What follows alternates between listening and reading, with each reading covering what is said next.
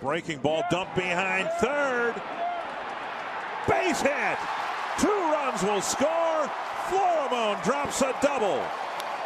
And the Twins take a 6-2 lead.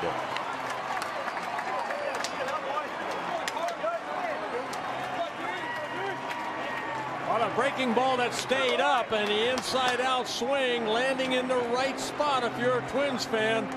Right down that left field line. Couldn't be fair more than maybe a foot. The ball kept slicing away, and it's just a matter if it's going to stay fair or foul.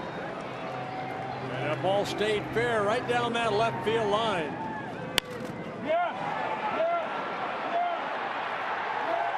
Boy, almost right on the chalk line. Couple more runs scored. Twins kind of open it up with